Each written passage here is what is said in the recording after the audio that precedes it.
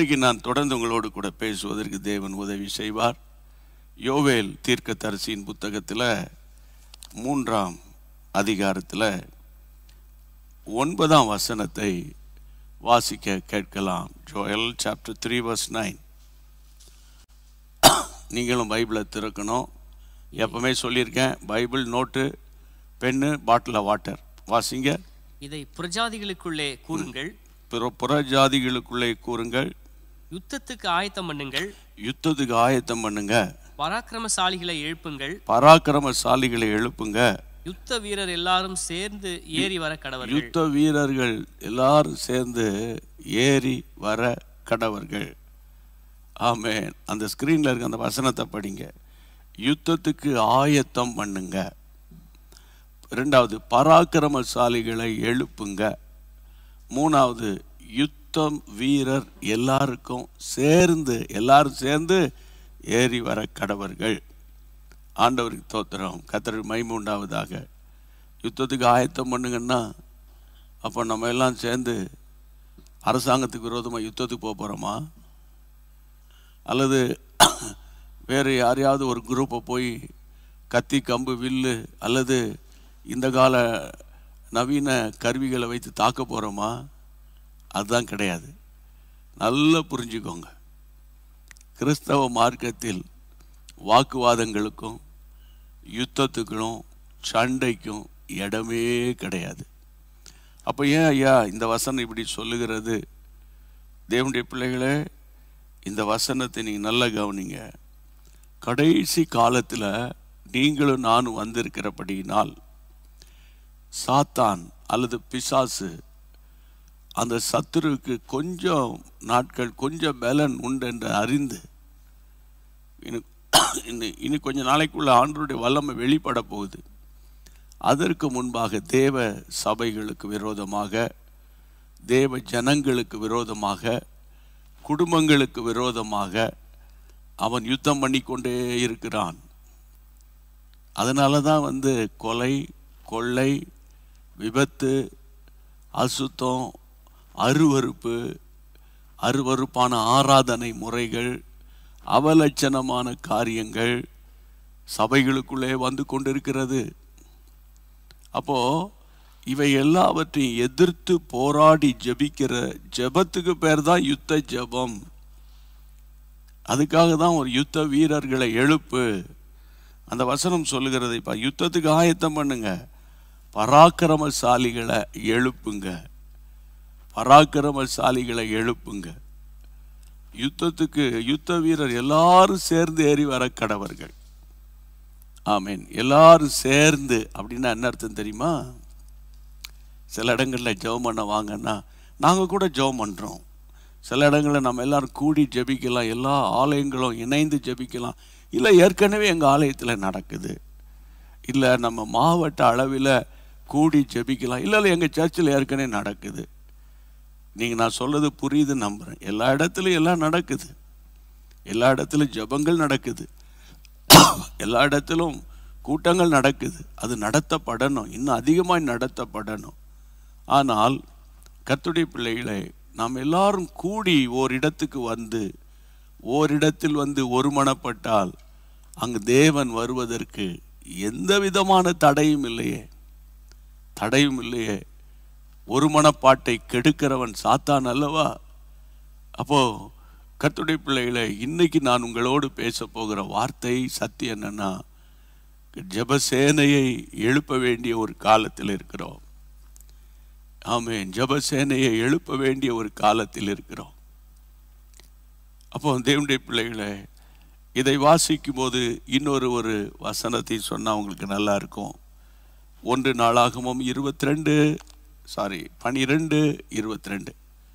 First Chronicles chapter 12 verse 22. அக்காலத்தில் நாளுக்கு நாள் தாவீதுக்கு உதவி செய்யும் மனுஷர் அவரிடத்தில் வந்து சேர்ந்தபடியால் அவர்கள் தேவனுடைய சேனையை போல மகா சேனையானார்கள். எவ்வளவு அழகான வார்த்தை! தாவீது ராஜா உதவி செய்யும் மனுஷர் வந்து அவரோடு சேர்ந்து கொண்டார்கள். அவர்கள் தேவ சேனையை போல மகா சேனையாய் இருந்தார்கள்.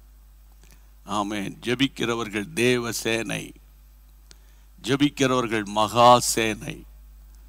கர்த்தருடைய பிள்ளைகளே, ஜெபத்தில் பல வகை உண்டு என்பதை பல மாதமாக சில ஆண்டு காலம் உங்களுக்கு சொல்லியிருக்கேன். குடும்பத்துக்காக ஜெபிக்கிற ஜெபம், நம்முடைய பர்சனலாக தனிப்பட்ட வாழ்க்கைக்காக ஜெபிக்கிற ஜெபம், அப்புறம் வீட்டினுடைய ஆசீர்வாதத்துக்காக ஜெபிக்கிற ஜெபம், அடுத்தது நம்முடைய நோய்கள் பலவீனங்களுக்காக ஜெபிக்கிற ஜெபம், அடுத்தது கடன் பிரச்சனைக்காக பொருளாதாரத்துக்காக ஜெபிக்கிற ஜெபம், அடுத்தது நம்முடைய குடும்பம் ரட்சிக்கப்படணும்னு ஜெபிக்கிற ஜெபம், பிசாசின் போராட்டங்களை எதிர்த்து ஜெபிக்கிற ஜெபம்.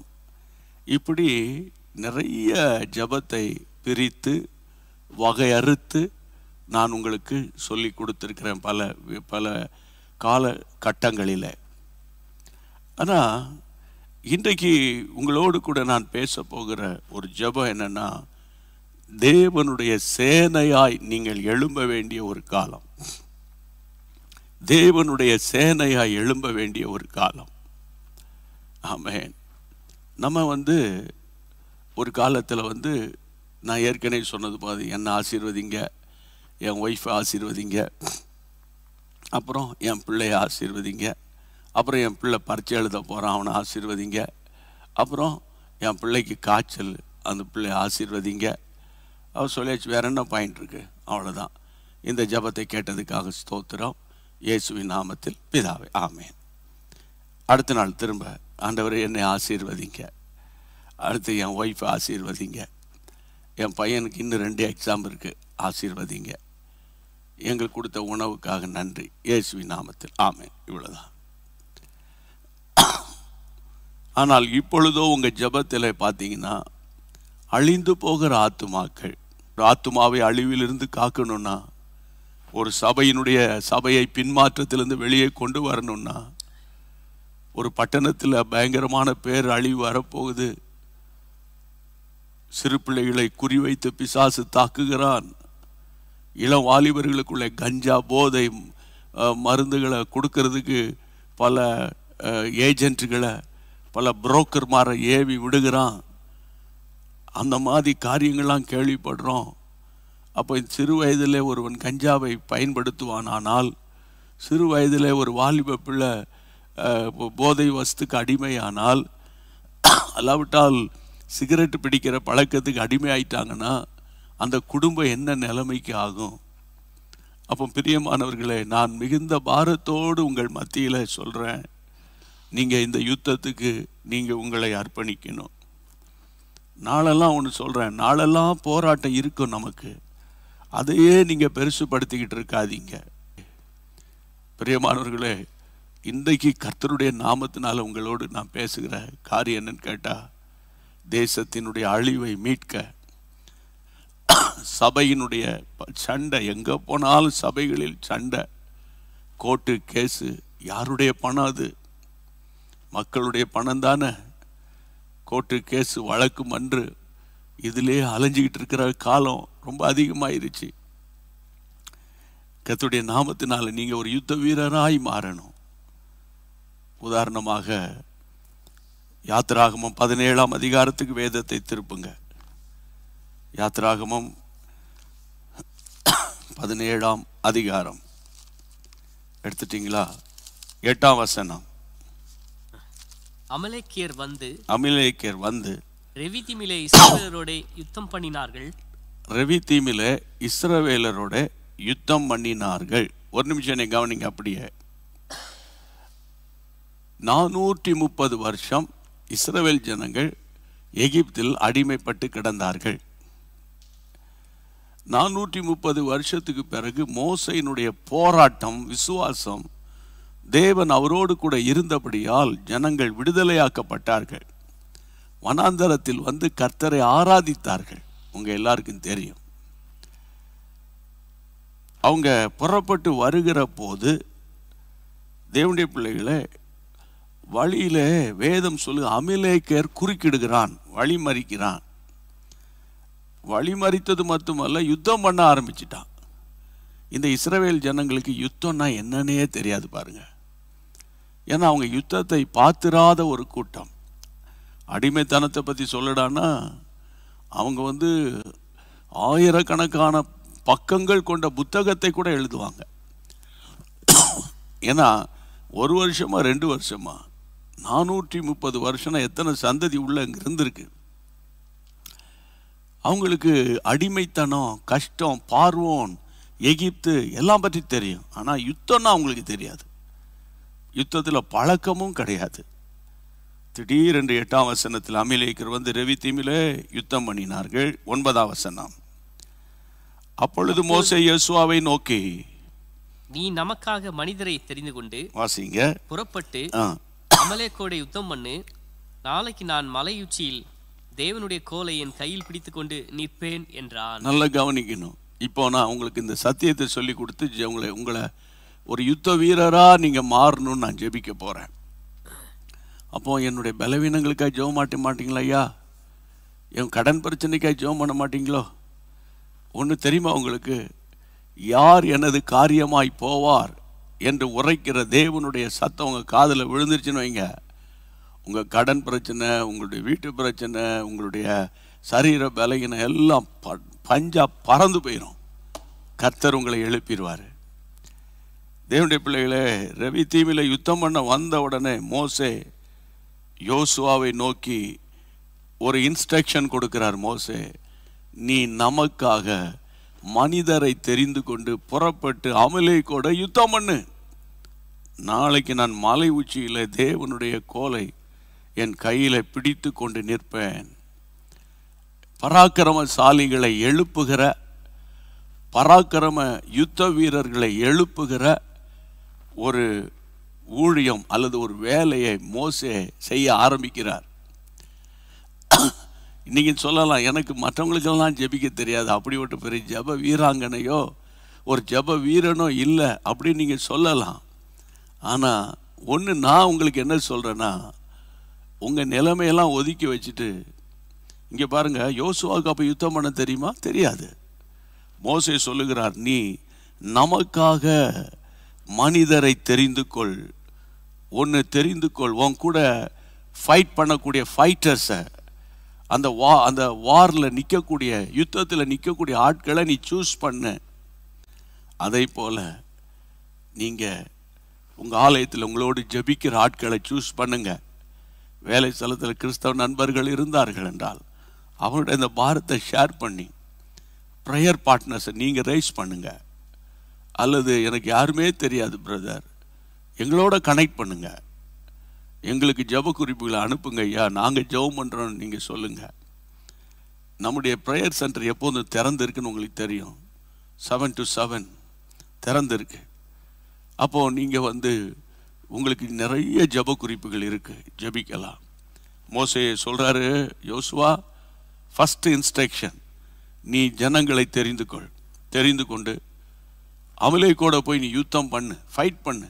யுத்தத்தில் அனுபவம் இல்லை, ஆனால் சொல்கிறார், லீடர் சொல்கிறாரு, சீனியர் பாஸ்டர் சொல்கிறாரு, போ, நாளைக்கு நான் என்னுடைய ரோல் என்னென்னா, யுத்தத்தில் நான் எந்த பொசிஷனில் நிற்பேன்னு சொன்னேன்னா, மலை உச்சியில் ஏறி தேவனுடைய கோலை என் கையில் பிடித்து கொண்டு நான் நிற்பேன். அடுத்த வசனம் வாசிங்க. யோசுவா தனக்கு மோசே சொன்னபடியே செய்து அமலேக்கோடே யுத்தம் பண்ணினான். மோசேயும் ஆரோனும் ஊர் என்பவனும் மலையுச்சியில் ஏறினார்கள். நல்ல கவனிங்க, இந்த ஸ்ட்ராட்டஜி ஆஃப் தி வார், இந்த வாரை குறித்த ஒரு நல்ல அழகான ஒரு ஸ்ட்ராட்டஜி பாருங்க. இந்த யுத்தத்தை நீ எப்படி நடத்தணும் யோசுவா? மோசே தேவ மனிதன், தேவ ஏவுதலாலை சொல்றார், நீ சிலரை கூட்டிக்கிட்டு நீ தனியா போகக்கூடாது, நீ சிலரை கூட்டிக்கிட்டு நீ அமலேக்கோட போய் நேருக்கு நேர் நீ மோது. ஆனால் நான் என்ன செய்வேன், மலை உச்சிக்கு ஏறி கர்த்தரை நோக்கி, வானத்தை நோக்கி நான் பார்ப்பேன். வானத்தை நோக்கி, வானத்தையும் பூமி உண்டாக்கின தேவனோடு நான் பேசுவேன். அடுத்த இன்ஸ்ட்ரக்ஷன் வருது, வசனத்தில் வாசிக்கிறோம். யோசுவா தனக்கு மோசே என்ன சொன்னாரோ அதன்படி யுத்தம் பண்ணினான். Underline the point. தன்னுடைய இஷ்டப்படி, தன்னுடைய விருப்பத்தின்படி, தன்னுடைய எண்ணங்களின்படி, தன்னுடைய செய்கைகளின்படி அல்ல, மோசே என்ன சொல்லி கொடுத்தாரோ அதன்படி யுத்தம் பண்ணினான். இளைஞர்கள், வாலிபர்கள், என்னை போன்ற தேவ மனிதர்கள், சகோதர சகோதரிகள் கவனிக்கணும். உங்க வீட்டுக்குள்ள சில போராட்டங்களுக்காக ஜெபிச்சு உங்களுக்கு பதில் இல்லையா? சரியா? உங்க ஆபீஸ்ல சில போராட்டங்களாக ஜெபித்து, வியாபாரத்தில் சில காரியங்களுக்காக ஜெபித்து பதில் இல்லையா? சோர்ந்து போயாதீங்க. எனக்கெல்லாம் அந்த ஜெப வரம் இல்லை, எனக்கெல்லாம் அந்த கிருபை இல்லை அப்படின்னு விட்டுறாதீங்க. அந்த ஸ்ட்ராட்டஜியை பாருங்க, அந்த திட்டத்தை பாருங்க, ஆண்டவர் கொடுக்கிற அந்த திட்டத்தை பாருங்க. நீ ஆட்களை கூட்டி கொண்டு போ. அவன் போனான். மோசே தனக்கு சொல்லி கொடுத்தபடி, அதுதான் இதுக்கு பேர் தான் லீடர்ஷிப். கண்ட்ரோல்ல மோசஸோட அவர் கனெக்ட் பண்ணியிருக்கிறார். அப்போ உங்களை நடத்துகிற, உங்களுக்கு ஒரு ப்ரேயர் குரூப் லீடர் வேணும், அல்லது உங்களுக்கு ஒரு ஸ்பிரிச்சுவல் லீடர்ஸ் வேணும். Spiritual leaders, understand my point. Spiritual leaders சும்மா வந்து 2 வார்த்தை சொல்லி தலையில சிலுவை போட்டு போடுறதெல்லாம் நடக்காது கடைசி காலத்தில். அதாவது நல்ல ஆவிக்குரிய யுத்தம் பண்ணுகிற ஆட்களை தெரிந்து கொள்ளணும். நம்ம இந்த பிரச்சனைக்கு எப்படி ஜெபிக்கணும், இந்த பிரச்சனைக்கு எப்படி பாருங்க. ஆண்டவராக இயேசு கிறிஸ்து தான் நமக்கு வந்து ரோல் மாடல். ஆண்டவர் பாருங்க, சில பிசாசுக்கு எப்படி ஜெபிப்பார், சில பிசாசை அதட்டுவார், சில பிசாசை ஆண்டவர் சொல்ல நீ பேசாமல் இவனை விட்டு போ அப்படிம்பார். ஒரு குஷ்டரோகி வந்தபோது, ஒரு குருடன் வந்தபோது ஆண்டவர் சேர குழப்பி அவன் கண்களில் பூசி சீலோவாம் குளத்தில் போய் நீ கழுவுப்பான்னு ஒரு இன்ஸ்ட்ரக்ஷன் கொடுக்குறாரு. ஆனால் ஒரு முறை 10 குஷ்டரோகிகள் வந்தபோது ஆண்டவரே என்று கூப்பிட்டாங்க. ஆண்டவர் சொன்னார், நீங்கள் போய் உங்களை ஆசாரியருக்கு காண்பிங்கப்பான்றார். ஆமாம், அவங்க போகும்போதே குணமாயிட்டாங்க. பாருங்க, ஆண்டவர் எப்படி ஒவ்வொரு ஊழியத்தை செய்தார் பாருங்க, எப்படி ஆண்டவர் பேசுகிறார் பாருங்க, எப்படி ஜெபிக்கிறார் பாருங்க. சில காரியங்களுக்கு அதிகாலையிலே ஜெபிக்க போகிற தேவன் சில காரியத்துக்கு இரவிலே ஜெபிக்க போவார், சில காரியத்துக்கு கண்ணீரோட இயேசு ஜெபிப்பார். அப்போ தேவனுடைய பிள்ளைகளே, சோர்ந்து போவாதீங்க. நீங்க ஒரு பிகினஸாகவே இருக்காதீங்க, எல்கேஜி யூகேஜிலேயே இருக்காதீங்க. எல்கேஜி யூகேஜி ஜெபம்னா என்ன ஆசீர்வதியும், எங்கள் அண்ணன் ஆசீர்வதியும், அக்கா பிள்ளைகள் ஆசீர்வதியும், அவங்க ஊருக்கு போகிறாங்க கூட வாங்க, இதெல்லாம் எல்கேஜி யூகேஜி ப்ரேயர். தப்பாக நினச்சிக்காதீங்க. இந்த கடைசி காலத்தில் ஆவியை அறிந்து எதிர் வல்லமையை புரிந்து கொண்டு நீங்கள் ஜெபிக்கிற பிள்ளைகளாக மாறணும். அதுதான் தேவன் உங்களுக்கு கொடுக்கிற ஒரு பெரிய கிருபை. அவர் சொல்லுகிறார், நான் மலை உச்சியில் ஏறி நான் தேவனுடைய கோலை என் கையில் பிடித்து கொண்டு இருப்பேன். யோசுவா தனக்கு சொன்னபடியை செய்து அமலேயை கூட யுத்தம் பண்ணி கொண்டிருக்கிறான். அடுத்தது மோசேயும் ஆரோனும் ஊர் என்பவனும் மலையில் ஏறுகிறார்கள். பாருங்க, ஒரு பார்ட்னர்ஷிப்பு, மோசஸோட ஒரு பார்ட்னர்ஷிப்பு பாருங்க. வேதம் சொல்லுகிறது, கர்த்தருடைய பிள்ளைகள் ஆரோனும் ஊரும் மோசஸோட சேர்ந்து கொள்ளுகிறார்கள். எவ்வளவு ஒரு ஸ்ட்ராட்டஜியை பாருங்க யுத்தத்துக்கு. அமலேக்கை மடங்கடிக்கணுமா, ஒருவர் கைகளை உயர்த்தி ஜெபிக்கிறவர்களாக இருக்கணும், இன்னொருவர் யுத்தம் பண்ணக்கூடிய அளவில் செயல்படணும். ஷார்ட்டா சொன்னா, ஜெபிக்கணும் செயல்படணும். சிலர் எப்போ பார்த்தா ஜெபிக்கணும், ஆமாம் ஜெபிக்கலாமா ஜெபணும். இது ஜெபம். ஆனால் செயல்படணுமே, களத்தில் இறங்கணுமே. களத்தில் இறங்கினாதான் கர்த்தருடைய கையை பார்க்க முடியும். அறை வீட்டுக்குள்ளே இருந்து ஜெபிக்கணும் இருந்தால் கர்த்தருடைய கையை பார்க்கவே முடியாது. பரீட்சை எழுதுனா தானே பாஸ் பண்ணுறியா அல்லது மார்க்ஸ் அதிகமாக வருதா குறைவாக இருக்கான்னு பார்க்க முடியும். அப்போ பிரியமானவர்களே, வசனத்தில் பாருங்க, மோசையோட ஆரோனும் ஊரும் சேர்ந்து கொண்டு மலையின் உச்சியில் ஏறி இருக்கிறார்கள். verse 11. மோசே தன் கையை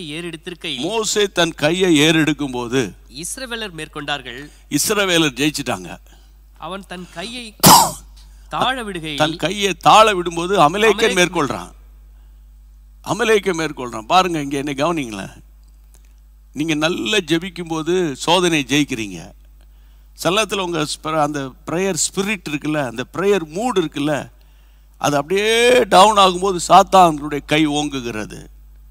சாத்தானுடைய கை திரும்ப போராடி, ஆமாண்டவரே எனக்கு உதவி செய்ய, நீங்கள் ஜெபிக்கும் போது ஒரு சமாதானம் வருது, ஒரு நம்பிக்கை வருது, உடனே நம்ம ஓடுறோம். சில வேளை ரொம்ப டயர்டாக போகிறோம். அதாவது சரீர பிரகாரமான டயர்டுன்னு நம்ம நினச்சிக்கிறோம். ஆனால் உள்ளான மனுஷனில் சில நேரத்தில் டயர்ட்னஸ் வந்த உடனே அதை பயன்படுத்தி சாத்தா என்ன பண்ணுறான், நம்மளை மேற்கொள்ள போகிறான். இதை தான் இப்படி சொன்னால் நல்லாயிருக்கும். விழுவதும் எழும்புவதும், விழுவதும் எழும்புவதும். ஒரு வாரம் நல்ல ஜெபம் பண்ணுறேன், பைபிள் வாசிக்கிறேன், நல்ல ஆண்டவரை தேடுறேன், என் ஆவியில் சந்தோஷமாக இருக்குது, என்ன பிரச்சனை வந்தாலும் இயேசு என்னோடு இருக்கிறார், அவர் நடத்துவார்ன்ற ஒரு பயங்கரமான ஒரு நம்பிக்கை விசுவாசம் இருக்குது.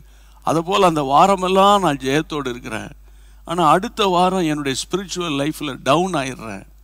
அந்த ஆவியில் நிரம்பி பற்பல பாஷைகளை பேசுகிறது குறைஞ்சி போகுது. அதுக்கேற்ற மாதிரி எனக்கு டைமும் இல்லாமல் போகுது. பைபிள் ரீடிங் குறையுது. ஒரு ஸ்பிரிச்சுவல் வார்ஃபேர் வந்துருச்சுன்னா, அந்த ஆவிக்குரிய யுத்தம் வந்துட்டுனா என்னால் போராட முடியாமல் நான் முடங்கி படுக்கிறேன். மோசையின் கை உயர்த்தப்படும் போது அங்கே அமலேக்கனுக்கு வீழ்ச்சி. மோசையின் கை தாழ விழும்போது இஸ்ரவேல் ஜனங்களுக்கு வீழ்ச்சி. அடிக்கடி கையை உயர்த்தி ஜெபம் பண்ணுவோம். கரங்களை பரலோகத்துக்கு நேராக உயர்த்துங்கன்னா, சிலர் அப்படியே கையை கட்டிட்டு பார்த்துக்கிட்டு தான் இருக்கீங்களே தவிர கையை எங்கே உயர்த்துறீங்க? கையை கர்த்தருடைய பிள்ளைகளை கைகளை உயர்த்தி ஜெபிக்கிறதுல ஒரு பெரிய பரலோக திட்டம் இருக்கிறது. இனியும் எங்கள் சர்ச்சில் அப்படிலாம் கிடையாது, நாங்கள் இப்படியே வாழ்ந்துட்டோம், நாங்கள் இப்படியே இருப்போம்னு நீங்கள் சொல்லிக்கிட்டு இருக்காதீங்க. ஆமாம், நீங்கள் ஒரு யுத்த வீரனா கர்த்தர் உங்களை பார்க்குறாரு. ஆமாம், உங்களுக்கு 80 வயசு இருக்கலாம், 88 இருக்கலாம், டோன்ட் வரி. ஆமென். கர்த்தர் உங்களை பலப்படுத்தி உங்களை நீக்க வைத்திருக்கிறார். உங்கள் கைகளை கர்த்தர் போருக்கு பழக்கி வைக்கிறார். அப்படிதான் தாவீது சொல்றாரு, என் கையை யுத்தத்துக்கு பழக்கி வைத்த கர்த்தருக்கு தோத்திரம். அப்படி கையை கட்டிக்கிட்டு கிடந்தா எப்படி பண்ண முடியும்? அப்படி கையை உயர்த்தினா கூட கை சிலருக்கு இப்படியே தான் ஆயிடுது, இப்படி வரமாட்டேங்க, இப்படியே ஆயிடுது. அது என்னன்னு எனக்கும் புரிய மாட்டேங்குது. ஐயா கிறிஸ்தவர்களே உங்களை பார்த்தான் கேட்குறேன், கைகளை உயர்த்துங்க. மோசையின் கை எவ்வளோ அழகான வசனம். மோசையின் கை உயர்த்தப்பட்ட போது இஸ்ரவேலருக்கு ஜெயம். மோசையின் கை டயர்டாக போச்சு, தாழ விழுந்த போது அங்கே உடனே அமலேக்கருக்கு ஜெயம். அப்போ அடுத்த வசனத்துக்கு வாங்க, 12ஆம் வசனம். மோசையின் கைகள் அசந்து போயிற்று. ஒரு கட்டத்தில் மோசையால் கைகளை தூக்கி நிற்க முடியல, ஏன்னா 80 வயசு வேற, கைகள் அசந்து போயிற்று. அப்புறம் அப்பொழுது அவர்கள் ஒரு கல்லை கொண்டு வந்து அவன் கீழே வைத்தார்கள். அதன் மேல் உட்கார்ந்தார். ஆரோனும் ஊரும் ஒருவன் ஒரு பக்கத்திலும் ஒருவன் மறுபக்கத்திலும் இருந்து அவன் கைகளை தாங்கினார்கள். இவ்விதமாய் அவன் கைகள் சூரியன் அஸ்தமிக்கும் வரைக்கும் ஒரே நிலையாய் இருந்தது. அடுத்த வசனம். யோசுவா அமலேக்கையும் அவன் ஜனங்களையும் பட்டய கருக்கினாலே முறியடித்தான். யோசுவா அமலேக்கையும் அவன் ஜனத்தையும் பட்டய கருக்கினாலே முறியடித்தான். எப்போ முறியடிக்க முடிந்தது? நிரந்தரமான ஒரு ஜெயம் எப்போ வந்துச்சுன்னா, மோசையின் கை தாழ விழுந்துக்கிட்டே இருக்கு, திரும்ப கையை தூக்கி பார்க்குற டிமித்தம் விழுந்துருது. அந்த 3 பேர் ப்ரேயர் பார்ட்னர்ஸு. அப்போ ஒருவர் இன்னொருவர் ஆரோன். மோசையின் ஒரு கையை ஒருவர் பிடிக்க, இன்னொரு கையை பிடிக்க பர்மனெண்ட்டாக கை உயர்த்தப்பட்டு விட்டுருச்சு. எது வரைக்கும்னா, நம்ம வாஸ்தவம் கர்த்தருடைய பிள்ளைகளை, சூரியன் அஸ்தமிக்கும் வரைக்கும், ஈவினிங் வரைக்கும் கை உயர்த்தப்பட்ட நிலையில் இருக்குது. அவ பர்மனெண்ட்டாக கை உயர்த்தினோன்னு அங்கு யோசுவா பலத்த யுத்தத்தில் ஜெயம் எடுக்கிறான். பட்டய கருக்கினால் அந்த அமலேக்கனை அவன் கம்ப்ளீட்டாக வாஷ் அவுட் பண்ணுறான். எனக்கு அன்புள்ள கர்த்தருடைய பிள்ளைகளே, 14ஆம் வசனம் ஜெபிக்க போகிறோம்.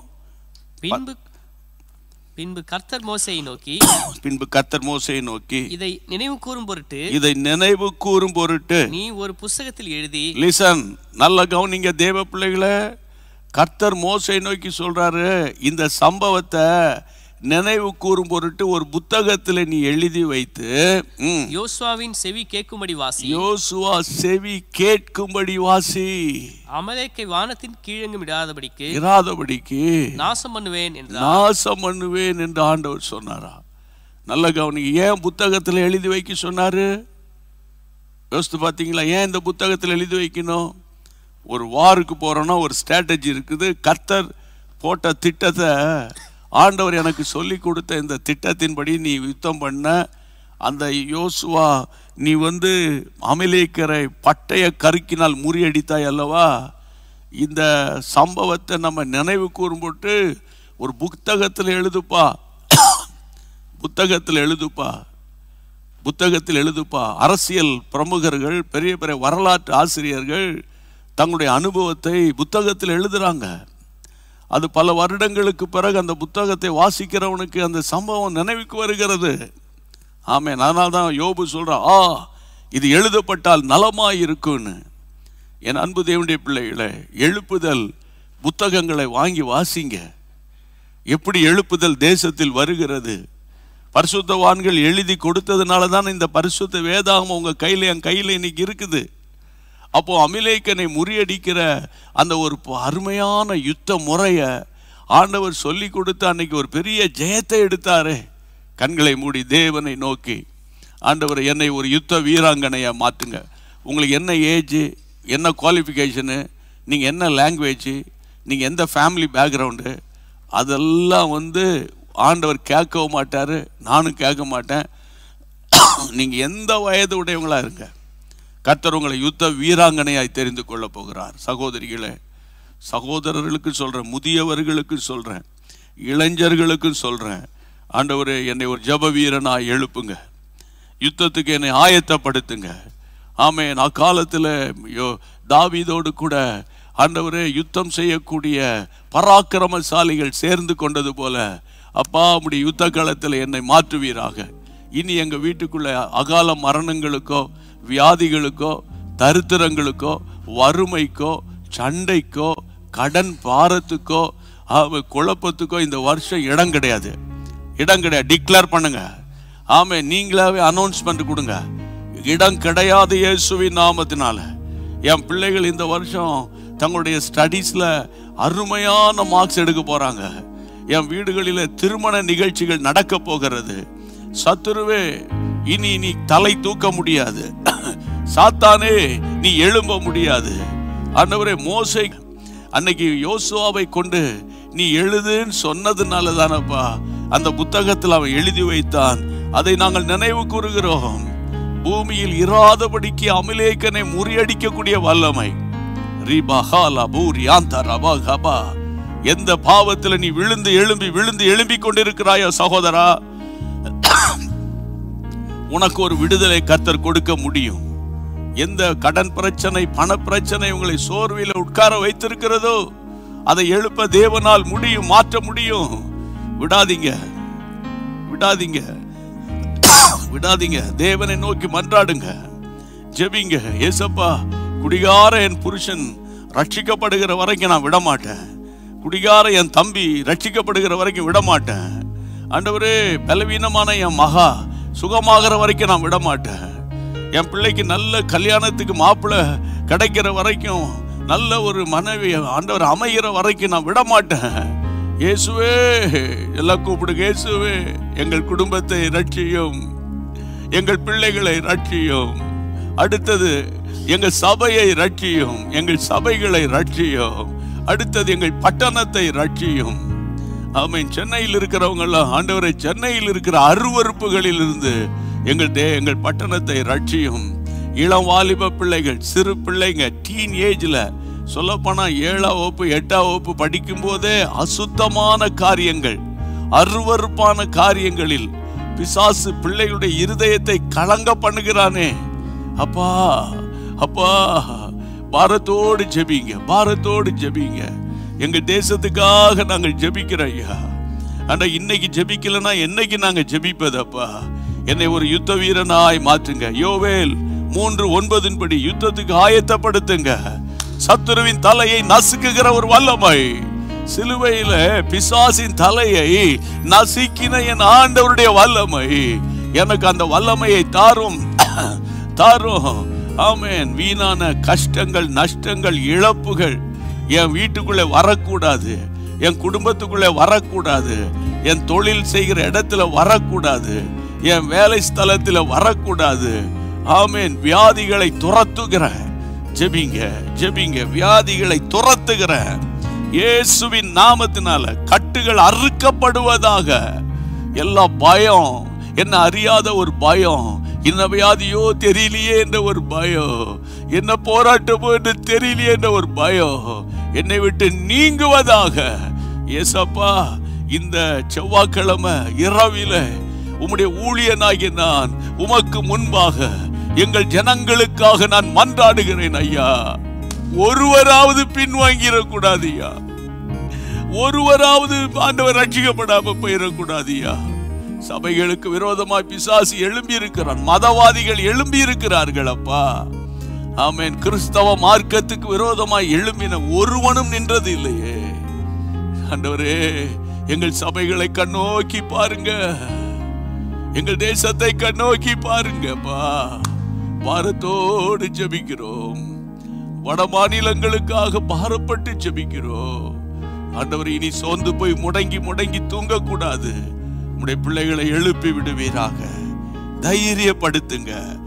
இப்பொழுதே ஒரு ஜெப அபிஷேகத்தை, ஒரு ஜெப வீரருக்குரிய கிருபைய உம்முடைய பிள்ளைகள் மேல் ஊற்றினதற்காக உமக்கு ஸ்தோத்திரம், உமக்கு ஸ்தோத்திரம், உமக்கு ஸ்தோத்திரம். இயேசுவின் நாமத்தில் பிதாவே, ஆமென். ஆத்துமாவே கர்த்தரை ஸ்தோத்திரி, என் முழுவதுமே பரிசுத்த நாமத்தை ஸ்தோத்திரி.